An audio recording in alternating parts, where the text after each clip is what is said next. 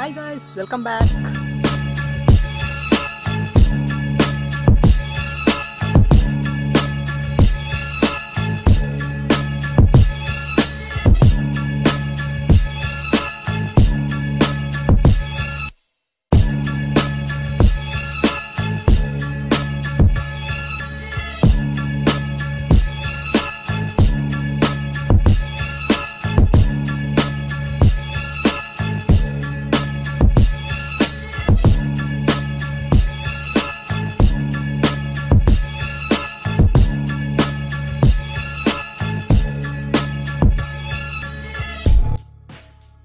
Hi guys, welcome back. ಇವತ್ತಿನ ಈ ಒಂದು ವ್ಲಾಗ್ನಲ್ಲಿ ನಿಮಗೆ ನನ್ನ ಕ್ಯಾಮರಾದ ಫೋಕಸಿಂಗ್ ಇಶ್ಯೂ ಸರಿಯಾಗಿದೆ ಅಂತ ಅನ್ಕೊತೀನಿ. ಯಾಕಂದರೆ ಈಗ ನಾನು ಮ್ಯಾನ್ಯಲ್ ಫೋಕಸ್ನ ಯೂಸ್ ಮಾಡ್ತಾ ಇದ್ದೀನಿ ಒಂದು ಓಪನ್ ಕ್ಯಾಮರಾ ಆ್ಯಪಲ್ಲಿ.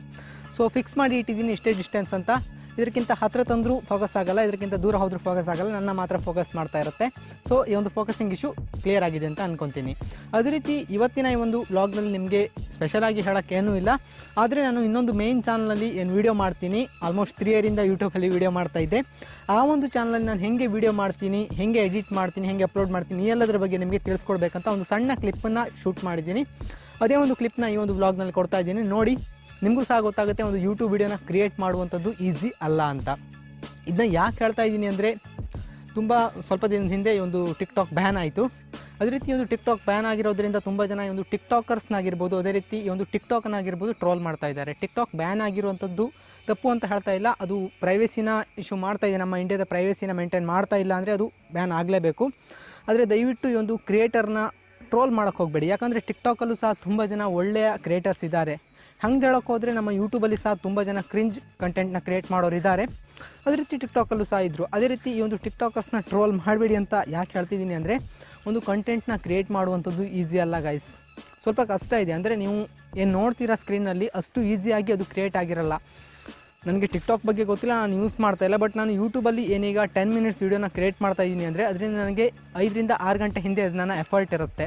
ಸೊ ಆದ್ದರಿಂದ ಹೇಳ್ತಾ ಇದ್ದೀನಿ, ಒಂದು ಕಂಟೆಂಟ್ನ ಕ್ರಿಯೇಟ್ ಮಾಡ್ತಾ ಇದ್ದಾನೆ ಅಂದರೆ ದಯವಿಟ್ಟು ಅವ್ರನ್ನ ಸ್ವಲ್ಪ ರೆಸ್ಪೆಕ್ಟ್ ಕೊಡಿ. ಯಾಕಂದರೆ ಅವರು ತುಂಬ ಕಷ್ಟಪಡ್ತಾರೆ ಆ ಒಂದು ಕಂಟೆಂಟ್ನ ಕ್ರಿಯೇಟ್ ಮಾಡಲಿಕ್ಕೋಸ್ಕರ. ಆದ್ದರಿಂದ ಹೇಳ್ತಾ ಇದ್ದೀನಿ, ಇದು ನನ್ನ ಒಪಿನಿಯನ್.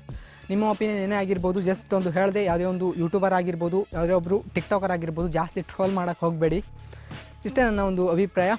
ಅದೇ ರೀತಿ ಈಗಿನ ದಿನಗಳಲ್ಲಿ ವ್ಲಾಗ್ನ ಹೆಚ್ಚಾಗಿ ಹಾಕ್ತಾಯಿಲ್ಲ ನಾನು. ಯಾಕಂದರೆ ನನ್ನ ಮೇನ್ ಚಾನಲಲ್ಲಿ ಸಹ ವೀಡಿಯೋನ ಹಾಕ್ತಾಯಿಲ್ಲ. ಯಾಕಂದರೆ ಮಳೆ ತುಂಬ ಬರ್ತಾ ಇದೆ.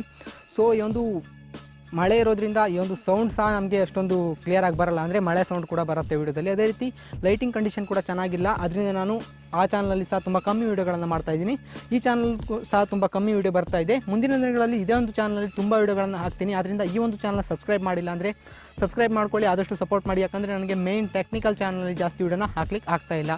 ಸೊ ಈಗ ನಾನು ನಿಮಗೆ ಈ ಒಂದು ಕ್ಲಿಪ್ನ ತೋರಿಸ್ತೀನಿ, ಹೇಗೆ ನಾನು ವೀಡಿಯೋನ ಶೂಟ್ ಮಾಡ್ತೀನಿ, ಎಡಿಟ್ ಮಾಡ್ತೀನಿ ಅನ್ನೋದ್ರ ಬಗ್ಗೆ. ನೋಡಿ, ಎಂಜಾಯ್ ಮಾಡಿ. ಅದೇ ರೀತಿ ವಿಡಿಯೋ ಇಷ್ಟ ಆಗಿದ್ದರೆ ಲೈಕ್, ಶೇರ್, ಸಬ್ಸ್ಕ್ರೈಬ್ ಎಲ್ಲ ಮಾಡ್ಬೋದು. ಸಿಗೋಣ ಮತ್ತೆ ಮುಂದಿನ ಒಂದು ಹೊಸ ಬ್ಲಾಗ್ನಲ್ಲಿ. ಈ ಒಂದು ಕ್ಲಿಪ್ಪನ್ನು ನೋಡ್ಕೊಂಡು ಹೋಗಿ.